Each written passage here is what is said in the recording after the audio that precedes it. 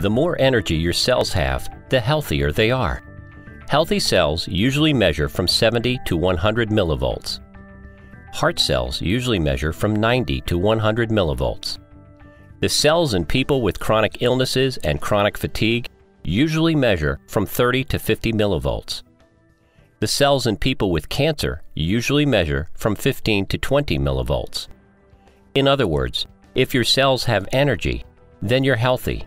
And if your cells don't have energy, then you get sick. The good news is that a PEMF mat can increase the energy in your cells.